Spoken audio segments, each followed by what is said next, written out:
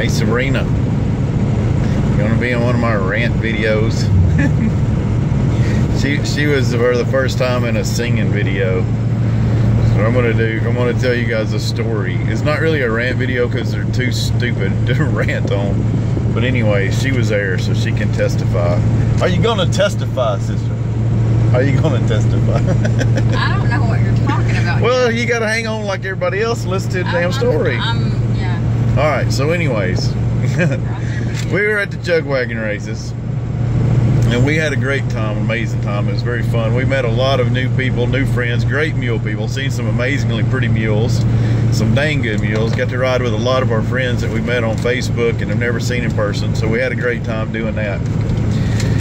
And Sabrina, she hadn't really rode since she had a baby in 3 years, and so she, you know, I mean, she might have rode 5 or 10 minutes here or there, but she ain't really rode, and she got to ride a lot this week, got it back in. Charlie took care of her. I'm sore. She's very sore. Part of it's because she was locked in the trailer with me for a week.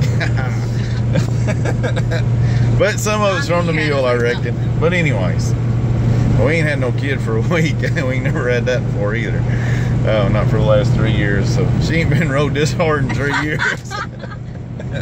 You were so embarrassing. Anyways, 99% of everything was so fun, so positive. Meeting new friends, catching up with old friends, people we ain't seen in a long time. But let me tell you this one thing. All right, so if you're on my Facebook, we're always looking for a reason to delete people. Like if you're white and you talk like you're black, just delete me because we're not going to get along. That's always been that's how I decide. Whenever I need to add somebody else, I look for, and if you talk like that and type like that, you take the time to actually type out like you're from Compton and you're white, then I delete you. But anyways, just not that I think there's anything wrong with that. It's just that we obviously have nothing in common, so there's no point in us being friends on Facebook. More power to you. I hope you get a bunch of other friends like that, but you're not going to need me on your friends list because you're not going to like martial arts or mules, and I don't understand what you're saying and you don't understand what I'm saying. So it's nothing personal, it's just how it is, right? Okay, so same thing. I'm going to tell you about this type of person. If you're this type of person, you can go ahead and delete me. I'm not saying you're wrong, you might be right. We just have nothing in common, and there's also going to be no reason for us to be friends on Facebook, Live, or anything else.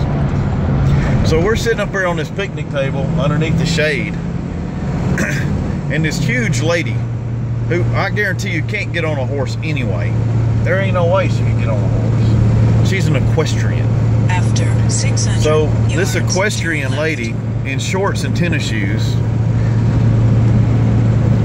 you know, she's half in her shorts, half out of her shorts. I mean, there's no reason for her to even be at a horse thing because she, you know, you'd have to get blocked. But anyway, she's an English equestrian, and she proceeds to tell me where I'm wearing, you know, the Coolidge Johnny Ringo mustache. I hadn't shaved in a week, a cowboy hat, boots, and spurs. She's going to sit there and take the time, with unsolicited, to tell me how superior English horses, English riders, and riding around an arena is to Western anything, but much less a damn mule.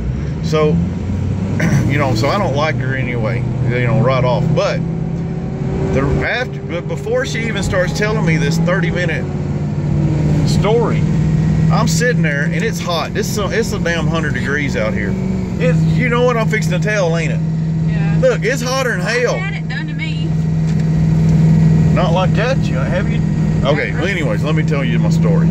So, you got to ride up to the top of this hill on this mule, and then you got to tie your mule up, and then you got to walk up the hill, and I don't have no problem with that. And we've been sitting down there watching the mule races, and I've been enjoying that. But it's hot, and I'm thirsty, and I'm bad thirsty. Well, I drink tea. I drink a lot of tea. I don't drink beer. I don't drink, you know, I don't drink alcohol. I want my damn tea, and I want a lot of ice in it. A lot of ice. I want it cold. It's iced tea for a reason. It's not, I don't want warm tea, no whatever. And so I tell this lady, I want a lot of ice. She fills this sucker up with ice, and it's great. And this tea is half sweet, half unsweet. You know, I don't like it sweet, I don't like it unsweet. I'm very picky about my tea. I like my tea. That's my thing. I like tea. So I get my glass of tea, 32 ounce, big old cup, ton of ice. I take 2 sips of it. I sit down in the shade. I'm enjoying it. This equestrian fat lady lets her collie dog jump up. Not on the steps. I'm not sitting on the steps. I'm sitting backwards on the table with my feet on the bench, sitting my ass on the top of the table so I can see the Chuckwagon races. Lets her damn collie ass dog, full-size collie, jump on top of this picnic table and start drinking my damn sweet tea. And what did she say? It's okay because she brushes the damn dog's teeth. If you think it's okay for your dog to get on a picnic table in a public place and drink a man's tea, and you're going to sit there after that and tell him why English horses and equestrian riding is superior to Western riding and a mule. Delete yourself right now. Hurry up. Delete. Quick. Delete yourself. And I took it. Did I not take it? Yeah. I took it. I sat there because I thought, you know, I couldn't hit her. I wish it'd been a man.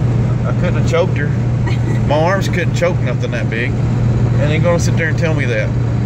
And I'm looking at her. And then she tells her little scrawny husband, who don't weigh 135, you know, who's hiding in the shadows thinking I'm fixing to rip his head off for her stupid ass.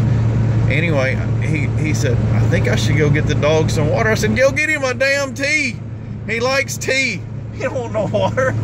She said, and you know what she says? She doesn't think I'm being a smart ass. She says, well, I've never tried that.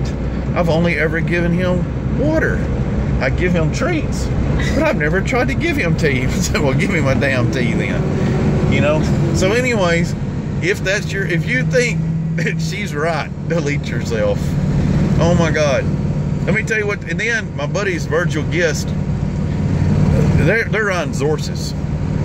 And she's like, well, what is a Zorse? So I try to explain what a Zorse is, because it's really complicated. A zebra screwed a horse. It's a Zorse. She said, well, they don't have anything to do with mules?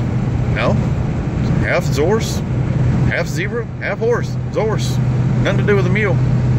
She said, well, what if you took a Zorse and crossbred it with a mule? What would you get if you crossed a Zorse and a mule? I said, not much and nothing. She thought I was being a smart. They're damn sterile, you idiot. Both of them. They're hybrids, you know? So anyways, since she's such a smart equestrian, I didn't bother to explain it. So she can just go off thinking that I'm a smart ass. And you know what? I drank my damn tea. That's how hot it was. Me and the collie shared the tea, and I drank my tea.